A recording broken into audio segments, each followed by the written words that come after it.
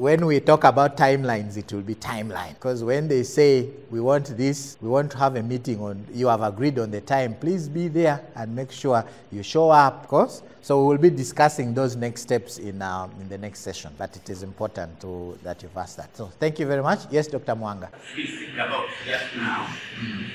Those who have been teaching us, this is the day for all these steps. Which are involved in developing this team.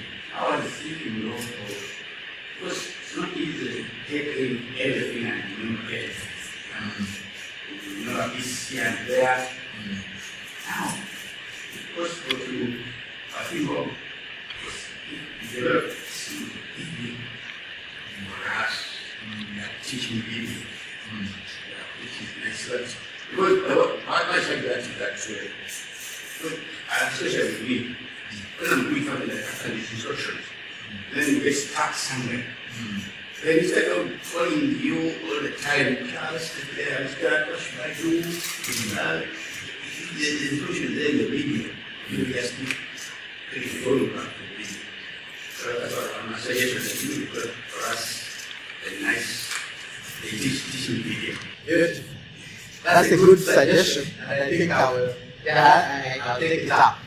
I'll take it up. So it's a to-do like the FAQs in text, so we can also do a small how-to-do video, 10 minutes, 15 minutes. That's awesome. Okay.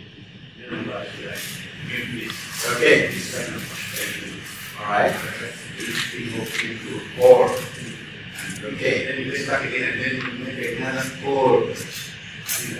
Right, that's a good concern.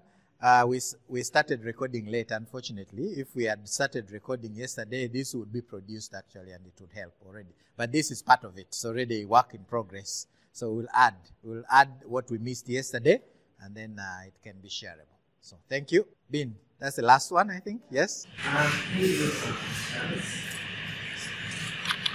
Since yesterday, I haven't been very safe. In the area of special needs,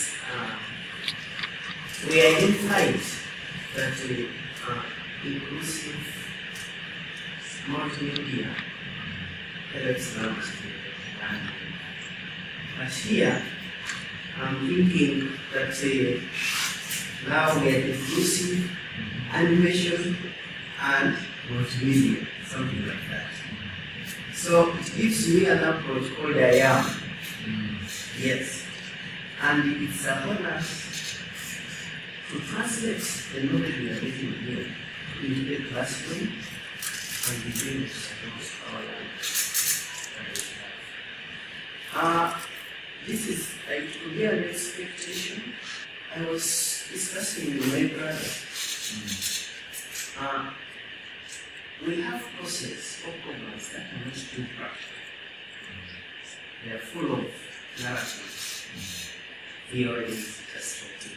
So I expect when we are talking about the storyboard, at least to give us some skills on how we can summarize these forms become animated.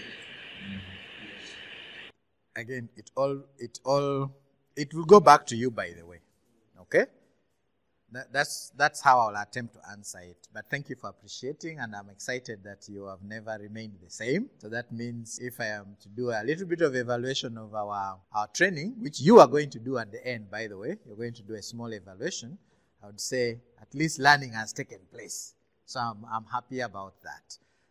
With regard to how you can translate your, quote, dry course, which is theoretical, into something exciting, it goes back to you. The storyboard artist will not break down the content and make it interesting until you have told him how you want it to be interesting. So again, it goes back to you as the lecturer to think deeply and say, how do I make this course which is so dry? How do I make it interesting?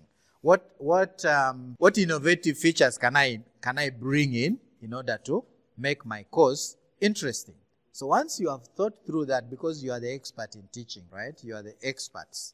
So really it goes back to you. It will be you to break it down, and then together now with the storyboard people and the animators, you can now bounce it off them. I want it to be like this. What do you think? And you can discuss that. That's very fine, and I think it's very well. Yeah. But I'm expecting at least the person presenting the storyboard to share experience, previous experience from other works. Because I don't think it's listening. He or she is doing this work. Is listening. Yes. To share some experience how it has been done from the previous kind of works. Okay. Yes, because I know I'm supposed to break this. Yes. But if I get some standard sort of skills to break the very big essay into, it makes a lot of sense to me. Saves my time and also saves his time. Okay. I think anyway, he will talk. I don't want to talk on his behalf, but the disclaimer I can put on his behalf, that really this person is not a teacher, and he or it could be a lady, they really depend on us. And the expectation again to you, we don't expect you to create storyboards actually. To be expecting too much to create the storyboard, that you are the one to create the storyboard, no. Unless you are like Moses, who is into instructional design. In that particular area, actually, Moses could want to further his skill and even know how to do storyboards for himself as part of his further learning. Okay? But here, we don't really expect you to do that. Somebody else should. But yours is to thinking of it. So thank you. I think I need to stop here. And then we get into the next session, which is how do you work with this animation. Thank you very much. So for this session, we are going to cut right here.